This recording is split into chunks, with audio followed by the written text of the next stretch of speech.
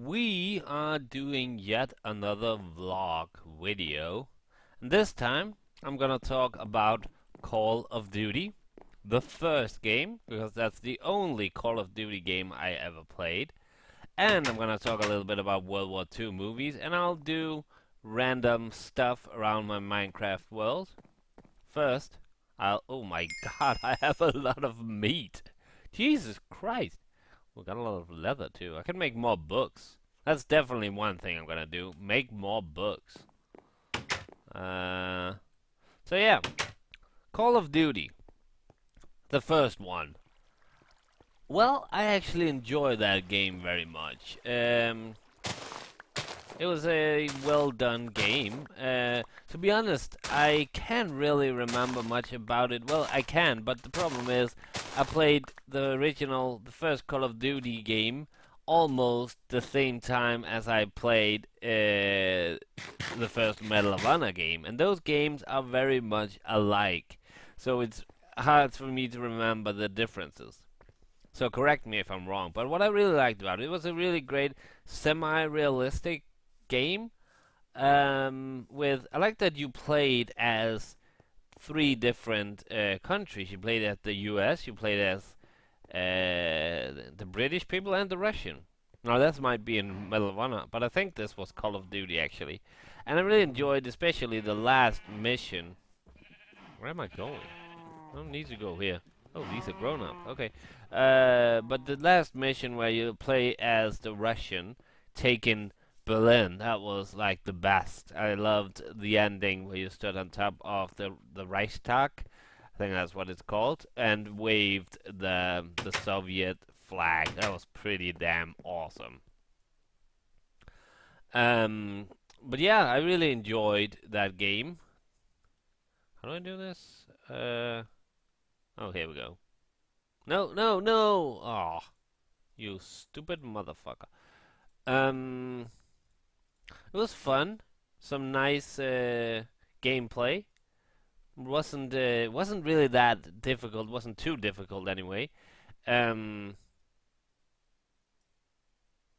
and whoopty, $9. And what am I gonna say? Yeah, there were uh some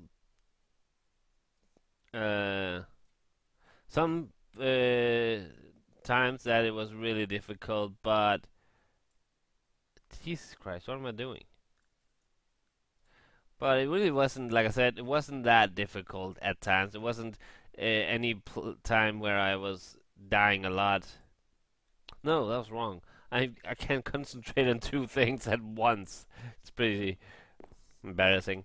But yeah, there were places where I died a lot, but overall the game wasn't really that hard. There's always going to be in games these few places that you'll just die over and over again before you can complete them, and that's different from player to player, where these places are. Now, I know that I have talked a lot bad things about the Call of Duty series, and to be honest, like I said, I haven't played that much. Um, and it isn't really the game itself that I don't like. It's the community around it, and I'm not, of course, not talking about all of the people who play the game because I cannot know. But it's the whole worship Call of Duty like it's a religion. That I just hate. And there's a lot of it. It's like, oh, Call of Duty is the best game ever, and no, it's like I said, I have only played the first game, but I can honestly say that I don't think that I would consider Call of Duty to be the best game series ever, even if I had played all of them. And I don't think you can say that some game is the best game. And I feel sorry for people who only play one game, and that is a lot of the Call of Duty players that do. I'm not trying to say that, I'm not saying all of them, but a lot of people are like, and it's not only Call of Duty, it's a lot of games, but I'm I'm pretty sure I'll enjoy Call of Duty. especially the first ones, the World War II ones. And I don't think I would be that much into the Modern Warfare Black Ops thing, but I'll probably play them at some times, and I'll probably think, hey, decent game. Um, but it's not a game that I don't think that it will be a game that I will be like revisiting. It is made a lot for multiplayer, and I'm not a multiplayer kind of guy. I really don't like multiplayer, and I don't know. I just find it kind of boring, to be honest. Um, but I enjoyed the first Call of Duty game. I'll admit that, and and people who enjoy Call of Duty, fine. It's okay, but it's like if you look at YouTube, and that's one of the other things I don't like about Call of Duty. The whenever a new channel arrives, I think the number one game that people play is Minecraft, which I'm in right now. I would never, however, make an entire channel about Minecraft. And it's okay if you do that, but the problem is everybody seems to be doing that. The second most played game on YouTube is probably Call of Duty. And these videos are often 2 minute long, and and a lot of it's about, oh, look at this, I sniped without using the scope, or I killed a lot of people, and to me that's just boring. But it's they keep coming, those channels. I don't know why. I've seen channels where people use Call of Duty to like vlog, and I think that's okay. I mean, that's impressive actually that they can do it, like walk around, play a game like that, and in multiplayer and vlog at the same time. That's quite impressive. And like I said, I don't mind people playing making those channels. I've seen a lot of the Call of Duty channels like have a ton of a shitload of subscribers, but almost no views. So I'm thinking that a lot of people just subscribe because it's Call of Duty and then never watch the videos. I don't know, but I will not be judging the Call of Duty games. I know I have done that in the past, and that was wrong of me. I have only played the first game, and I enjoyed that game. But I don't know. It's just there's a weird community around Call of Duty games, and a lot of people will agree with me. I even think that a lot of Call of Duty players will agree that the community around Call of Duty is kind of mixed.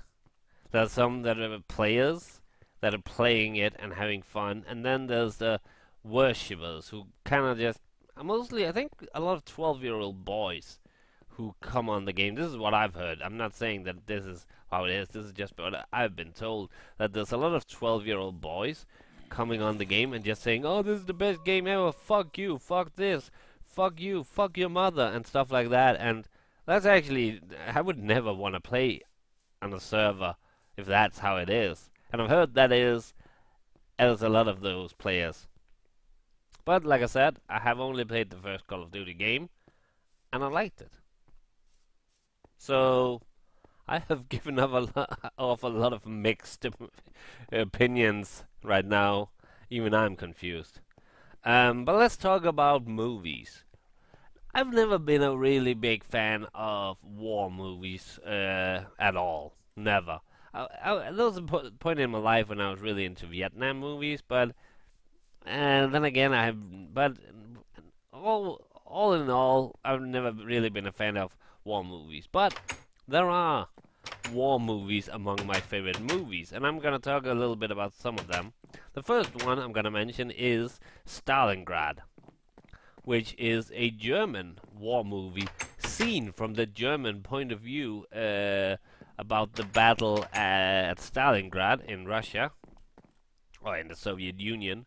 And it's an amazing movie. It's a really brutal movie, long, brutal movie, but it's refreshing to see the war from the German view, because that's the thing that a lot of people forget.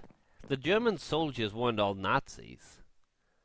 They were actually, most of them were actually just forced to become soldiers and fight for the Nazis, but weren't really. So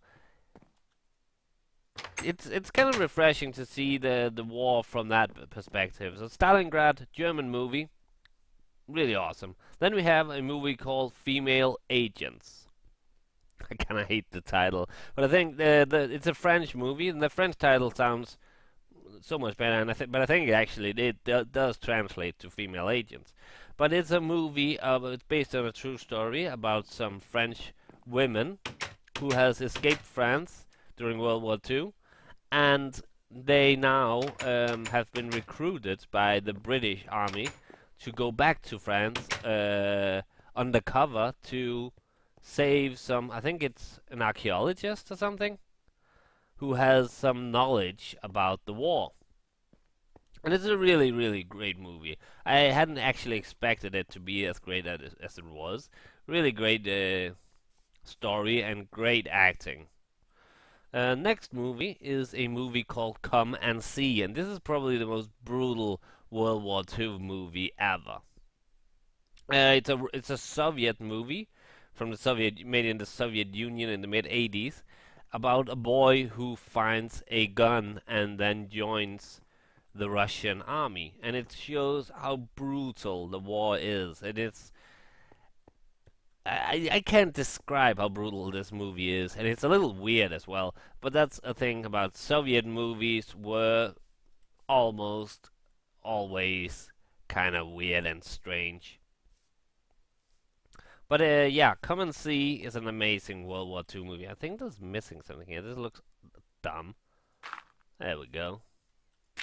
Yeah, that looks better. Next movie is Days of Glory, which is a French and, well, an Algerian and French movie. It's mostly Algerian. I think I'm saying that right. I hope I'm saying that right. And it's about some soldiers who from Algeria. Algeria? Is that the name of the country? Yeah, I think it is. Who join the army, the French army, during World War II. And it's about how they are like separated from the other French army, even the other like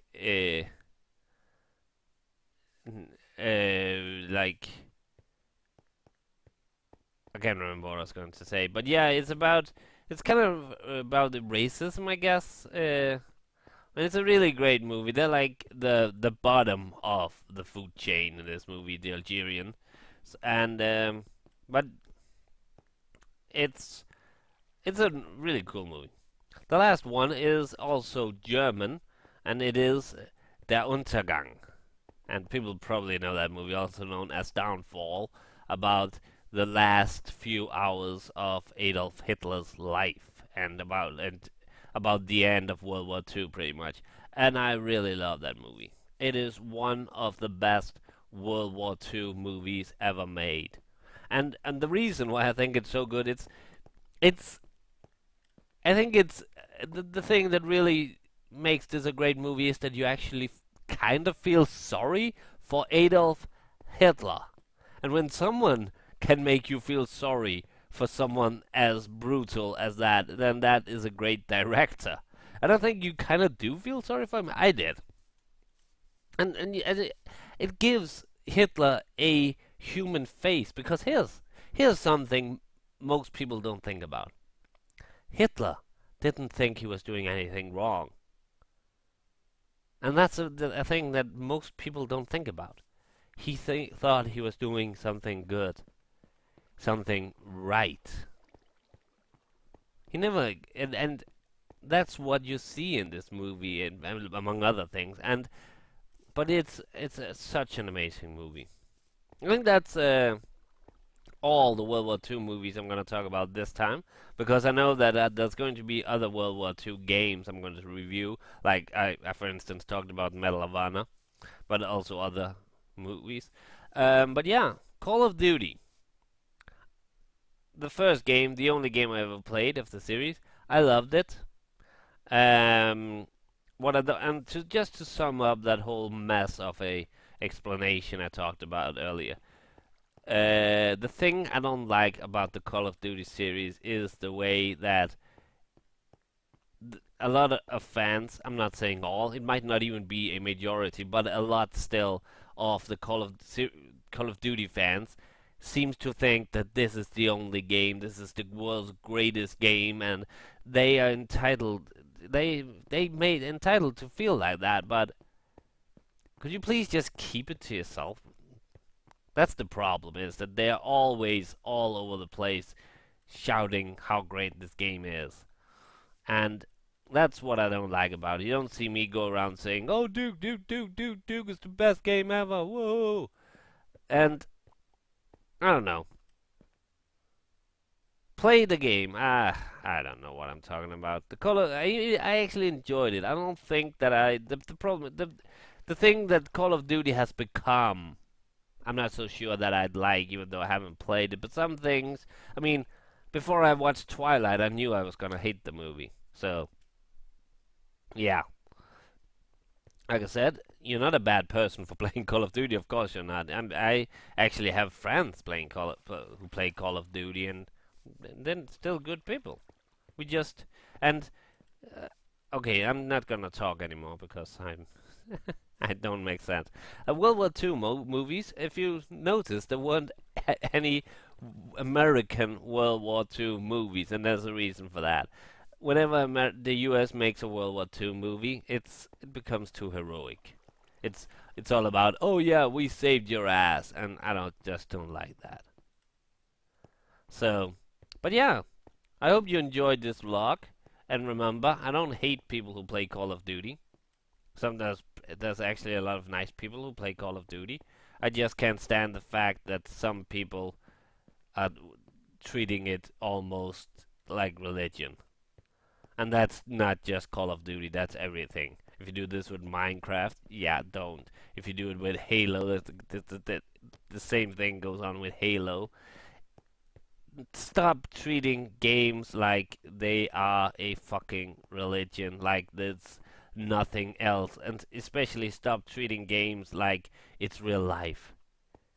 Oh, just one thing I'd mention. No, I'll save that for a later story. Hoo now people get excited and probably not. But yeah, Call of Duty, World War II movies, and yeah, I'll see you next vlog for another game and other movies. Bye.